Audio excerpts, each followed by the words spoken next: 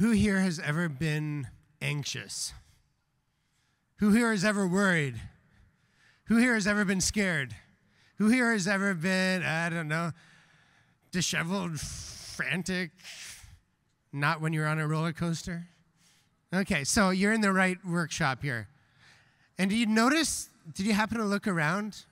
You weren't the only one that put your hand up.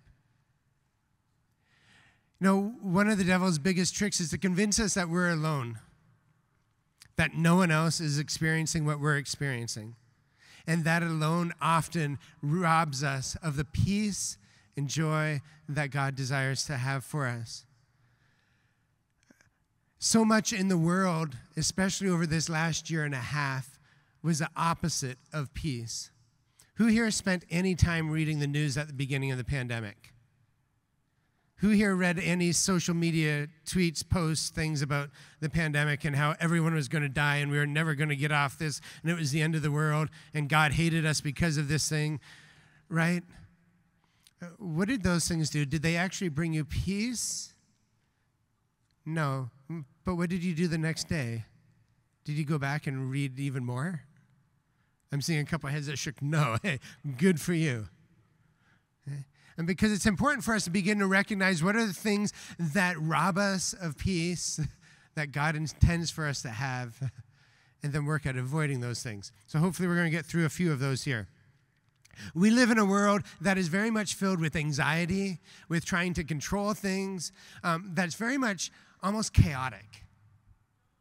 And chaos is not from the Lord. I know in my own life, okay, do you remember when you were in 7th grade? Okay, it wasn't too long ago for some of you. Some of you it was a little bit longer. Okay. When I was in 7th grade, I went to a small Catholic school. There is 8 people in 8th grade. There's 8 8th grade men. Okay. I got into 12 fights that year with those 8 8th grade men, and one of them was my cousin. Doom! I definitely, growing up, was not someone that had a lot of peace. I was considered incredibly hot-headed. And my mother tells me stories of when I was 3 and they were asking me to come into my grandmother's house, and I had some sort of breakdown and was banging my head off the driveway of pavement. Don't do that. Maybe that's what happened to me. I don't know. But I know that growing up, and there's a lot of things like family. Anyone ever have any anxiety over family? Yeah? I come from a divorced family. My parents divorced when I was probably about 7 or so, and probably should have, or things went very sour, just say, when I was about 3 years old. Maybe that's why the anxiety, whatnot happened. I don't know. I'll ask Jesus when I get to heaven if it really matters then. But God doesn't desire that chaos for our lives. But so often everything the world tells us very much perpetuates that chaos, anxiety, that fear, that worry, everything that robs us of the peace of Christ.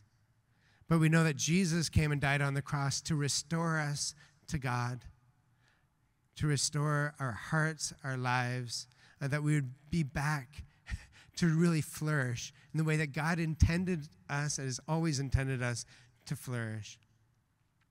Sometimes, though, we lose our peace when different things happen, right? Maybe we're in a dating relationship and it breaks up and we've lost their peace. Or good friends of ours begin to move away. Or maybe there's a family relative or a good friend that passes away. Or maybe even a pet.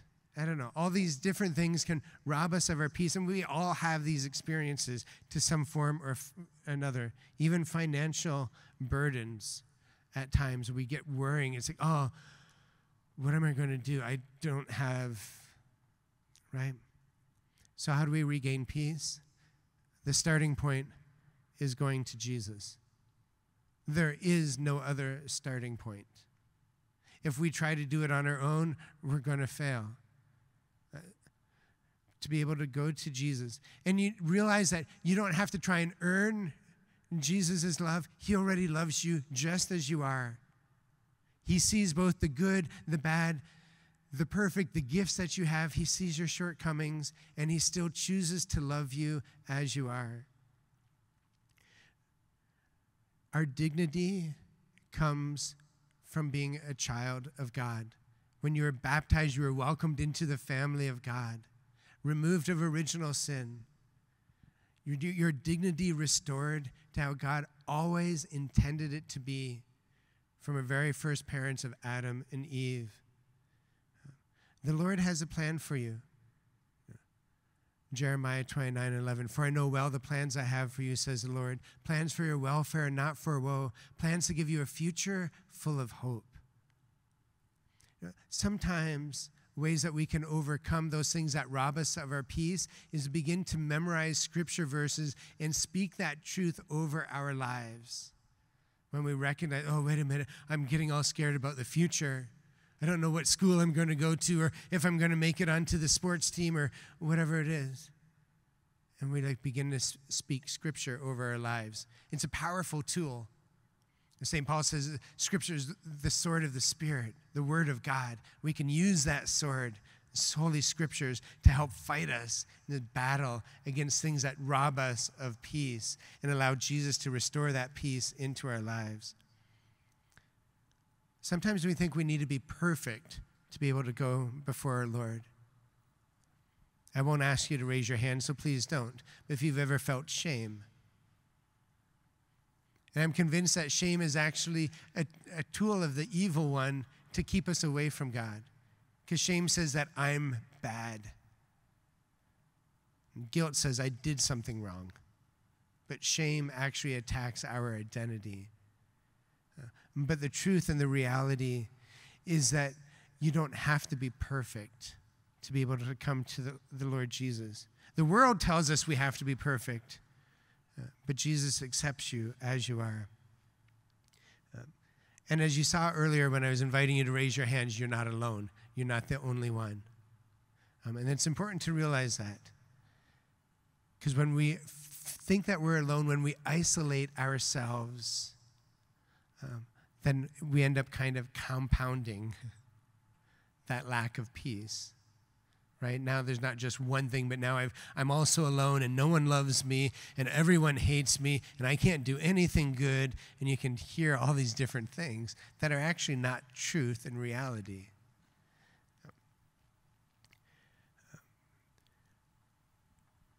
At times, and if we're open to it, we can actually encounter peace in the midst of trials, in the midst of difficulties. So I shared yesterday briefly that, my first time to a Steubenville conference was 30 years ago. 2 weeks after that experience, a little bit like Mari, I ended up having an inner ear infection. Now, I don't know if you've ever had an inner ear infection, but you lose your equilibrium, your balance. Literally, the rooms were spinning as if you'd done like the dizzy bat thing, right? Where you're going around and around and around and around. Okay? The older you get, the harder it is to do that, I assure you. So I ended up spending a week in the hospital, and literally all I could do is sit in the bed with my eyes closed, and it felt like I was in a bowl and just kind of swishing from side to side to side. And I could have approached it like, oh, this is the worst thing ever. I'm not able to work. I'm not able to see friends. I can't talk to anyone because we didn't have phones in the hospital room. Whatever. My family's not here. I'm by myself. Yeah. But what ended up happening instead is I took some of the songs that I learned at the conference, and that became my prayer. And I found myself practically wrapped in the arms of Jesus. Now, you have to remember, I was 13, 14 years old, didn't understand what was happening, didn't understand the severity. No one could really tell me how long this was going to happen for. I literally felt like I had to learn how to walk a week later, using a wall because I still didn't have balance. And yet, in the midst of something that seemed bad, the Lord brought forth His great good that I could spend an entire week with Him in prayer in a hospital bed. Not something I would have thought of even 3 weeks earlier. If we're open to it in the midst of struggles and trials, we will be able to encounter God. We will be able to encounter the presence of Jesus. There's ways that we can anchor ourselves to Christ. We can anchor our souls to Christ How do we do that? By addressing the internal spiritual struggles. I was looking through some of the questions, and one of them that came up a couple of times, and we'll get into more of them in a bit. But one was, well, how can I be at peace if I'm not willing to forgive, or I won't forgive myself? Now, that's a great question. That internal spiritual struggle, right? I hate I did that again. Maybe it's just me. I don't think so. So what can we do with that? The most powerful antidote against unforgiveness, this might come as a shock to you, but it's actually forgiveness. Right? And so how do we forgive? It's like, I remember having a fight with my brother because I have a younger brother by 14 months, and we scrapped all the time growing up. 7 years old, it's like we get in a fight, and Mom says, forgive your brother now. Oh, I forgive you, or I'm sorry. And there's no intention whatsoever to that. Holding on to bitterness and anger and unforgiveness robs us of our peace. But we can let go of that by a little prayer of forgiveness. You ready for it? Very simply, in the name of Jesus, I forgive, name the person, for, name the thing. And those of you who are here at the prayer talk, we were talking the difference between spoken or verbal prayer and mental prayer. And I would argue that in a prayer like this, it needs to be spoken. God spoke, and the world came into being. He didn't just think of it. He didn't just imagine it, but he spoke it. There's a difference of reality spiritually when we speak our prayers, especially true for forgiveness, and to be able to speak that. In the name of Jesus, I forgive, maybe it's my father for, him coming home drunk last night, whatever it might be. Sometimes the person we need to forgive is ourselves. In the name of Jesus, I forgive myself for turning around and hating myself again when I said whatever it was. Powerful prayer. But it's not magic. Sometimes we may have to pray it 100 times because you know what? That sibling or family member or teammate or whoever it was has done 100 different things to us. And you can recognize if you still need to forgive by if there's that internal thermometer and you kind of recognize it going up when you see that person or you think of that person. Or maybe you hear yourself, oh, there's that. And you start to gossip again. Those are all indications. Oh, maybe there's something there to forgive. So we invite Jesus in his powerful name to help us to forgive. Sacrament of confession can also be another powerful way, especially when we recognize that we've committed a mortal sin and that our spirit is completely disturbed. And for something to be a mortal sin, there's 3 pieces to it, right? It has to be of grave matter. We have to know that it was wrong, so full knowledge of it, and then we have to freely choose to do it. So when we have those 3 things and we commit that sin, then we need to get back to the sacrament of reconciliation. And I'm glad that so many of you have already taken advantage of that this weekend. If you haven't yet, go. Don't cheat yourself of that. Okay? Be a powerful way of being able to anchor our souls in the peace of Christ. Anchoring ourselves. I don't know what your own bedroom looks like, but I notice that mine over time kind of starts collecting things. The dresser starts filling up. There's a little pocket change here, and okay, here's a little card that someone gave me, and some more things here. Oh, here's some sunglasses, eye cleaner, and the dresser starts filling up, and then the desk starts filling up, and there's papers here, or maybe bills, or whatever, and things begin to get cluttered. And after a while, I recognize that the floor starts filling up. You ever have that happen? Yeah, I thought there'd be some heads nodding. And have you recognized now, for those of you who have had that experience, you walk into your room and say, I need to get this cleaned up, but I don't have time now. And you put it off. And each time you walk into your room, it's like, oh, and it starts actually robbing you of your peace because of the cluttered and messiness. Okay? I had a friend that actually demonstrated this to me. It's like, yeah, I'd come home from work after like a full day of work, and I'd come up to go to park the car in the garage, and the garage was a disaster. Like, bikes were all over the place, things hanging, dropped off, garbage over here. It stunk. He said, and I realized I had to get the garage cleaned up because it was robbing me of the peace. And so often that happens in our own lives. And we can't anchor ourselves or allow ourselves to be anchored by kind of working at removing some of that chaos around us, cleaning things up that we can clean up, being ordered. Now, you don't need to be a neat freak where, okay, if there's like a little speck of dust, it's like, ah! No, don't go into the phobias, okay? That's not going to be helpful. Okay? And then another area that we can also work on is, what does our social sphere look like? The type of people that we're around. Think for a brief moment, something called like a continuum. So think over at this side, you have people that are really positive and happy and joyful and love you, and people over here who are always grumpy and complaining and nothing's ever good. Where do your friends fall on this line? If you're around people that are like this all the time, I hate that person. They're never good. Yeah. Or are they over here, someone that's joyful, peaceful? Because who you hang around is going to influence how you experience life. I think it's safe to say that those who are here today hopefully are aiming to be more like this person here. And that happens when we become close with Christ in our relationship. If your relationships are with everyone over here, I would encourage you start finding some different friends or lead them to Jesus so they can move over to that other group.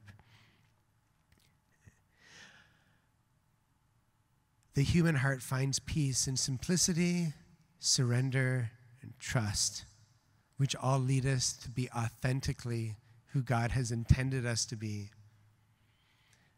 So a couple of ways that we can foster the peace that God offers to us. One of them is being still. Who here has ever found themselves busy from like the time you get up in the morning to the end of the day? Yeah, I thought so. What if, and sometimes you have to do this, we live by schedules, we'll die by schedules. What if the first thing you put on your schedule is, here's my prayer time to be quiet and still with the Lord? 15 minutes, minimum, or half hour. Or what if throughout the day you blocked out 5-minute times? It's like, okay, I know I've got this downtime here. I'm going to spend 5 minutes and I'm going to reflect on one scripture verse. Choose a verse the night before so you don't have to waste 4 minutes finding it. From experience. And just to be still and kind of ponder that ancient tradition, Lectio Divina, with that scripture verse. To be still with the Lord. Psalm 46:10 says, be still and know that I am God. Sometimes, for many of us, what we need to do is use the word no a whole lot more. Not to your parents when they ask you to do something. One of the friars I live with, who's about much older than I am, he reminded me very early on, it's like, no is a complete sentence. And it's true. We don't have to do everything. Everything is not dependent upon us. We don't have to pretend to be the savior of the world. And just to be able to say, no, I don't need to be going to all of these social gatherings, or I don't need to be involved in sports every single day of the week. It's okay. Let go. We open ourselves to the peace of God. Sometimes finding our voice and spending time with others, communicating with friends and family, being able to have good, healthy, balanced conversations. Can you think of a conversation you've had with someone that was really life-giving recently? And how good that is to be able to foster those times, to be in communal relationship, appropriate relationships, not all this distorted, perverted type of relationship, but one that's actually like looking heart to heart. Beautiful gift. Letting go of control. Isn't that something that many of us want to do? We want to be in control, right? We want to be in control of our lives. We want to be in control of our families' lives. We want to be in control of our friends' lives. We want to, plan out our entire life from now until the time we're 105 and everything we're going to do. And our bucket list is letting go of that control, surrendering. One of my favorite scripture verses, Proverbs 3, 5, and 6. Trust in the Lord with all your heart. Lean not on your own understanding. In all your ways acknowledge him. He will make your path straight. Trust in the Lord. So often I find myself that when I recognize I'm beginning to try and control, like, Jesus, help me to trust in you. Who here is familiar with litanies? Got an idea what a litany is? Okay, our divine praises last night was a little bit like a litany, not quite. Okay. But I would encourage you, there's something called a litany of trust. Beautiful, powerful prayer. You can find it, it's on the Sisters of Life website. And maybe it's something that you go and you pray through this litany, and a litany is really like all these different kind of sentences, not necessarily commands, petitions, with a similar response after each of them. And you can pray through it, but you don't have to try and do everything in that litany at once. Maybe you pray through it and you look for one thing in that litany that you're going to try and practice and grow in that virtue. Or maybe you turn around and you write your own litany of trust. Well, what's that look like? You go to your journal, dear diary, he was so beautiful. No, just kidding. I'm glad someone's listening. No, you go to your journal and you start writing down what are the things that you're trying to control. And then after each one of them, put your own response, whether it's like, Jesus, help me to surrender this, or Jesus, I surrender this to you, or Jesus, help me to trust you. We put a response like that after each and everything. And then each morning when you wake up, use that as part of your morning prayer. Spend a few moments and just read through whatever that litany is that you've written. And you invite the Lord Jesus into each and every one of those situations so that we can let go of control and we can allow him to truly be Lord of all of it. And finally, sometimes when we're looking for peace, and there's absolutely no shame with this, we actually have to seek the help of the healthcare professionals, whether it's seeking a counselor to be able to talk through and process through and acquire tools to deal with some of the hurts that life has sent our way. Sometimes it might even mean as much as getting onto some medication. Not because you're bad or there's something wrong with you, but because that medication can help kind of bring you to more of an even keel where you're able to really work and process through stuff. And there's no shame in that. The Lord gives us the health sciences to help us to thrive. So seeking professional help sometimes needs to be part of it. We can't just spiritualize, and it's dangerous to try and spiritualize everything. But we do want to come before the Lord for all things. Lastly, having a scripture verse that you hold on to regularly, almost like a motto, so to speak. So mine's from Philippians 4, verses 4 to 7. Rejoice in the Lord always. I say it again, rejoice. Your kindness should be known to all. The Lord is near. Have no anxiety at all, but in everything by prayer and petition, with thanksgiving, make your requests known to God. Then the peace of God that surpasses all understanding will guard your hearts and your mind in Christ Jesus. My brothers and sisters, the Lord offers to each of us constantly an outpouring of his peace. He desires to restore you to that peace as his sons and daughters. Perhaps the most difficult thing for us is to be able to receive it. And so I'd encourage you, if you find yourself disturbed, anxious, fearful, whatever it is, simply ask Jesus, come with your peace. I desire to receive it from you. A simple prayer like that can do profound workings in our hearts and in our lives. With that, I'm going to invite up a couple of the team members, and we're going to try and answer a couple of the questions. I was looking at them, and they were definitely pretty substantial.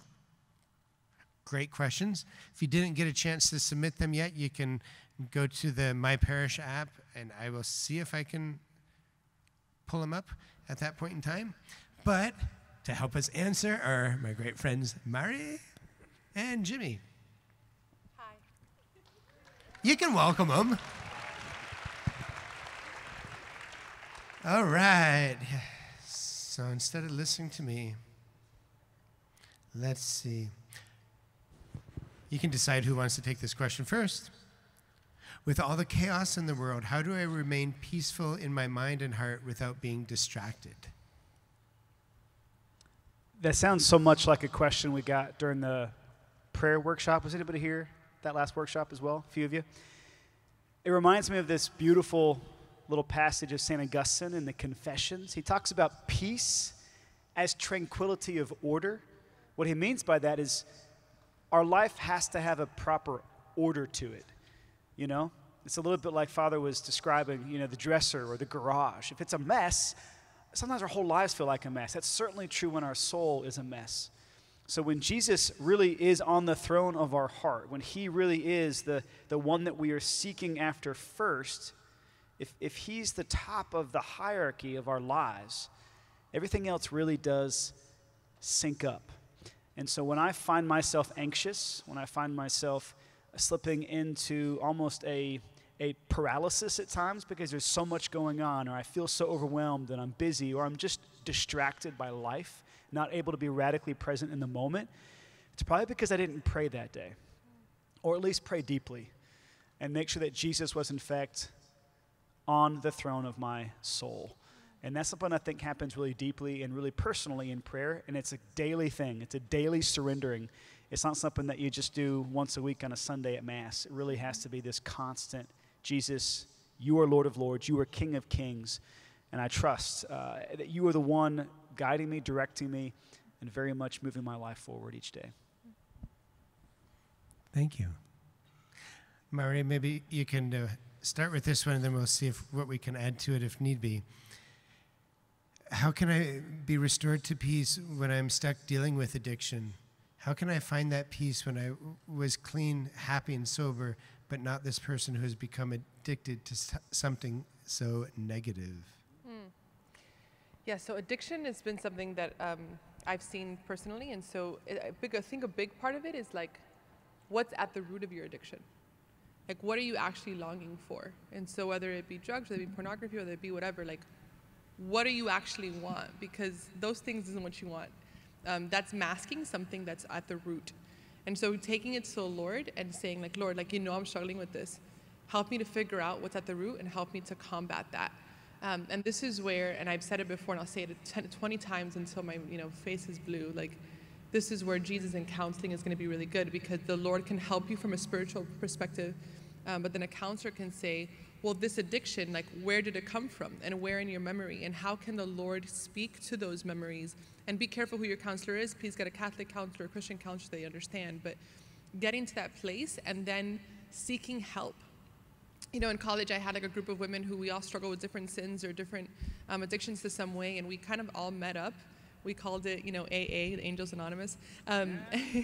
Yeah, and it was like all of us were really upfront, like, I'm trying to break this addiction.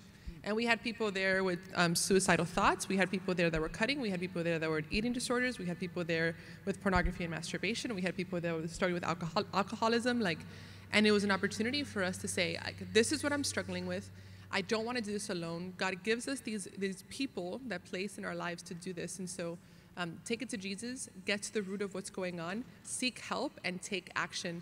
And lastly, be patient with yourself, because if it's a real addiction, it's going to take time and you might fall. So get back up and keep walking.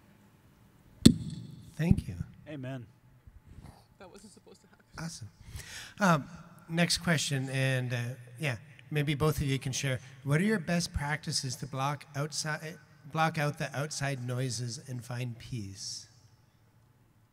I mean, sometimes it is just go straight to prayer. I would say almost always that's a solid option, is go straight to prayer. Even something simple like the rosary. I was interviewing this guy that some of you guys might know, Matt Marr, for a podcast. It was probably like 2 years ago. And Matt very quickly opened up about the power of the rosary in his own life. I wasn't really asking that question. I wasn't really going there in the conversation. We were just like talking about his new Christmas record. I mean, and then suddenly he's talking about the rosary. And I don't think that's been a huge part of his prayer life up until that point. But lately, the rosary has brought him a peace that he cannot even put into words. So really the answer sometimes is go straight to prayer, even if it's just a simple memorized prayer like the rosary. But I would say also, especially when you're dealing with anxiety or maybe addiction again, the great way to kind of splash water on yourself and get you back in the zone, back into reality and out of your fantasy or out of the temptation, is to call somebody you really love and you trust, someone that is a part of a group like Angels Anonymous that Mari just mentioned, right? Someone that knows your soul, even for 5 minutes, and can just talk and pray with you.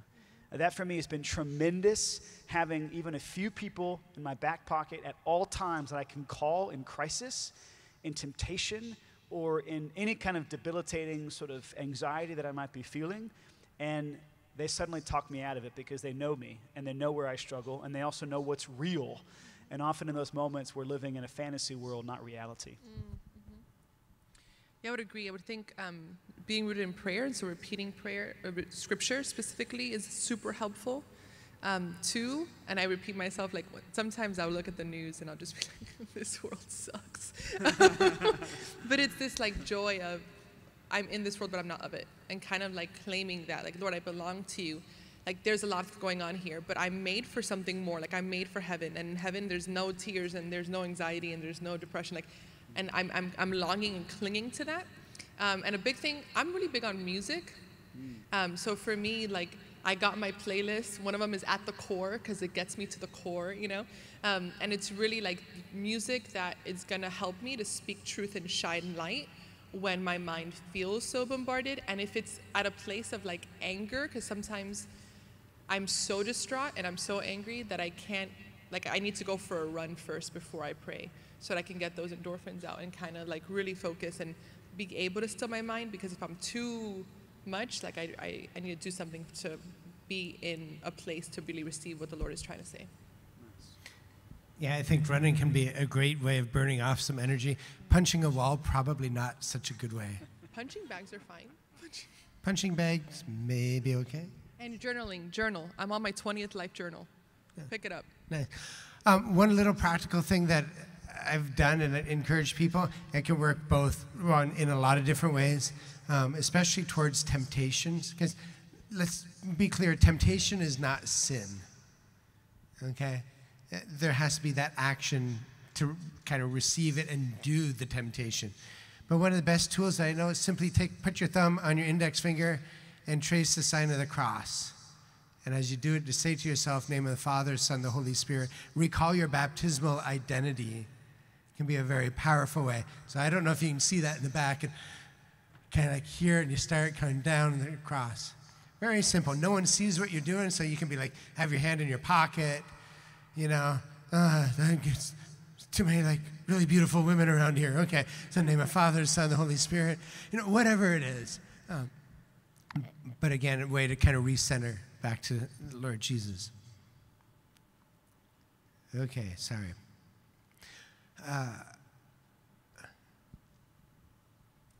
Going through all the pain and heartache of a loss of friendship and betrayal, how can you find peace and trust? I'm going through that right now. That is so hard. When you have felt betrayed by somebody you really love and that you thought really loves you, and probably still does, but it's just having a rough stretch, you know? Here's the reality. Everybody is a little more emotionally ill than any of us realize at any given moment, right?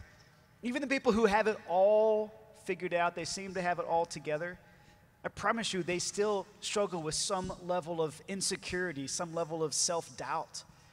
And so sometimes people say and do crazy things that maybe it takes them months or years to actually regret and then repent of. And so when you're in that awkward place of feeling betrayed and hurt and really broken in a particular relationship or friendship, all you can really do is control your forgiveness of that person, even if they never offer an explanation or an apology.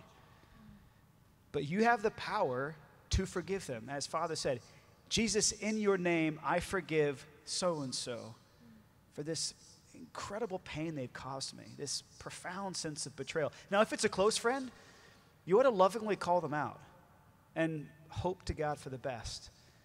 And maybe focus in on your own feelings so that they're not like totally shut down by your, sort of barraging them. But if you can say, hey, man, like I haven't felt this disrespected or unloved by somebody I care about in years, and I'm just really having a hard time processing it. Like, could you help me understand what's going on?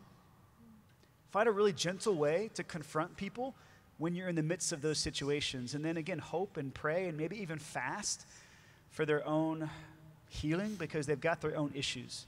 Hurt people, right? We've all heard that. And to be really gentle and really patient, but to forgive them so that the unforgiveness doesn't turn to bitterness and then eat away at your own soul. Okay, this was a question that was posed somewhere, and I can't find it directly right now, but it's something along the line, how can I be at peace when I feel like the church rejects me because of my own feelings or the ways that I live my life?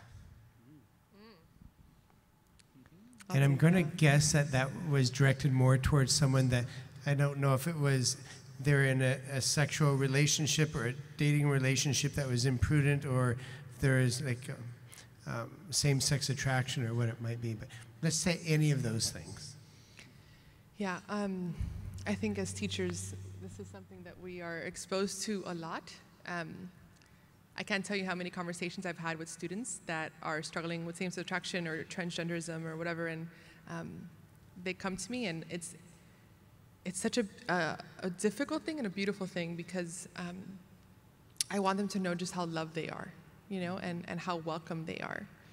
And so you have to have this conversation of like, the Lord loves you, and you're so good, and you are welcome here.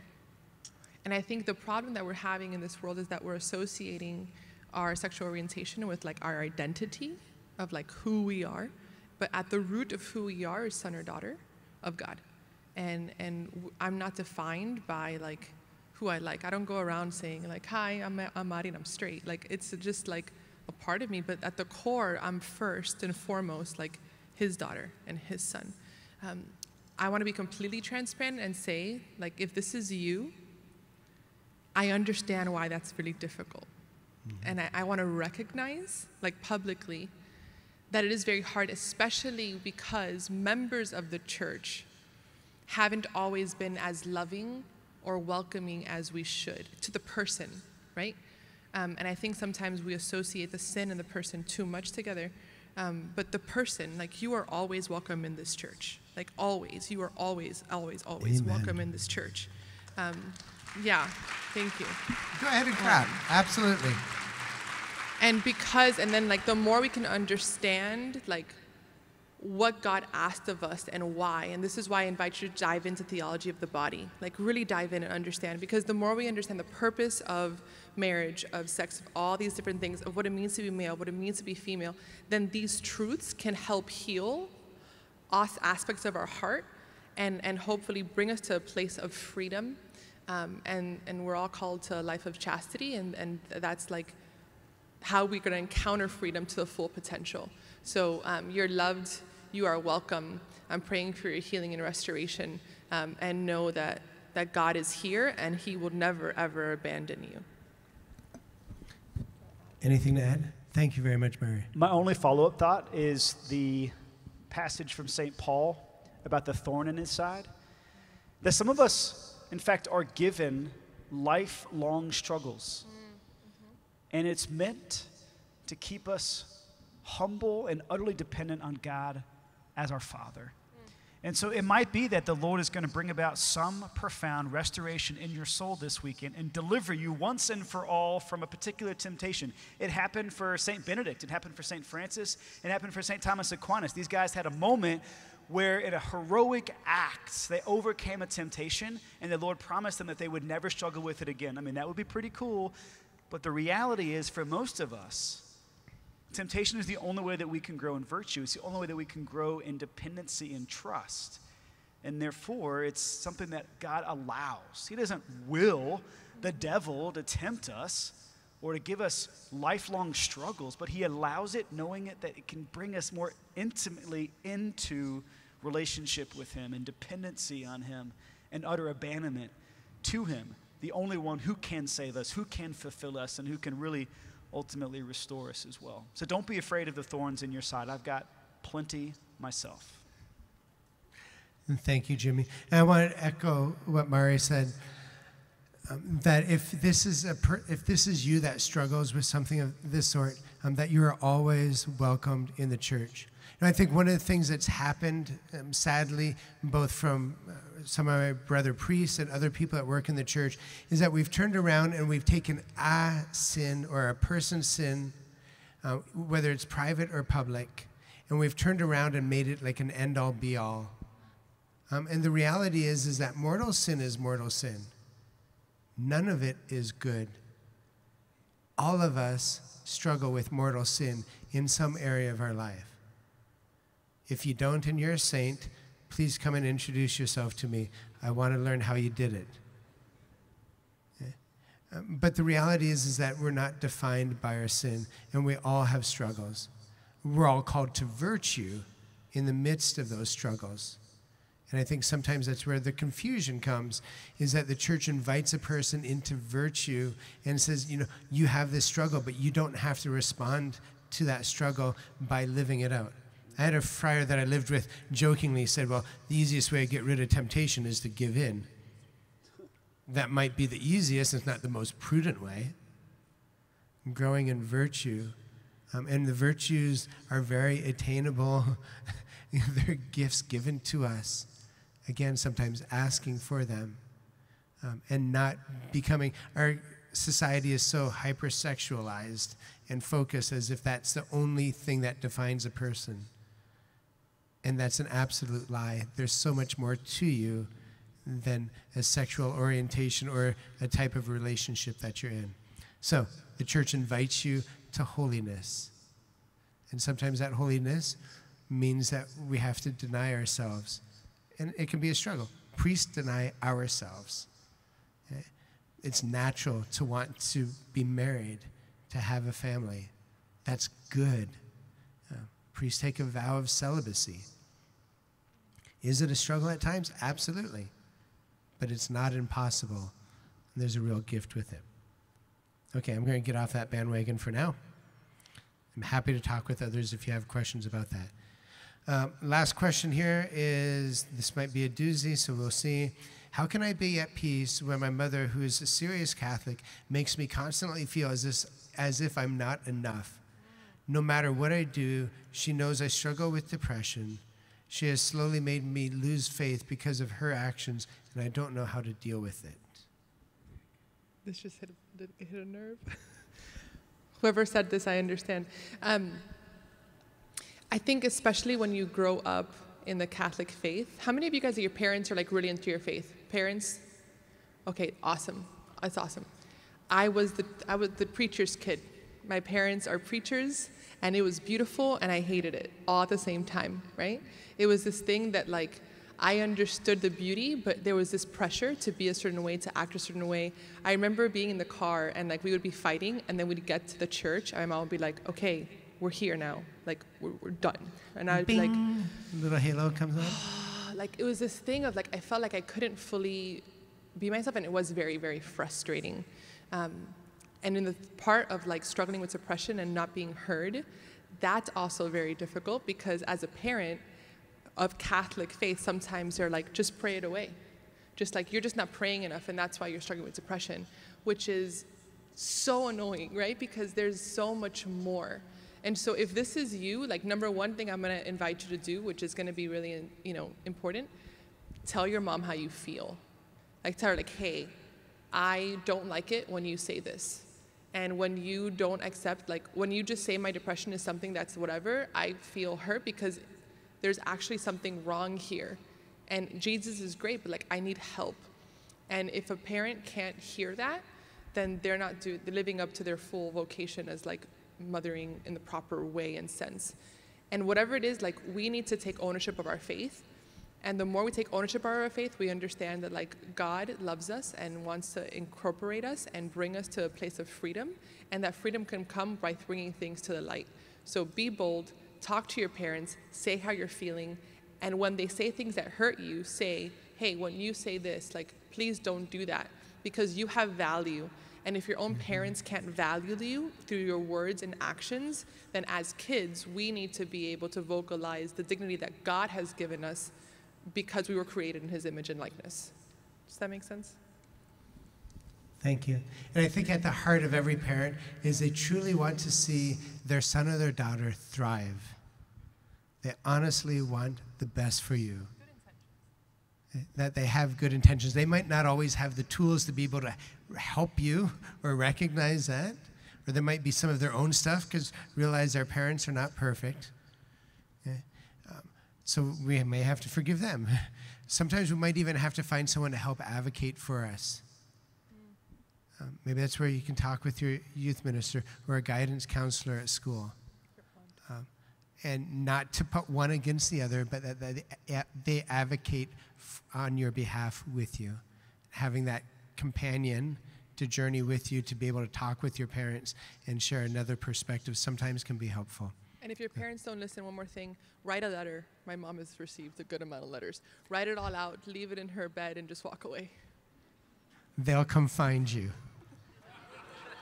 I assure you. They might not want to talk about it, but they will acknowledge that they received something. Because, yeah, they can hear that, and sometimes them reading it can help resonate more.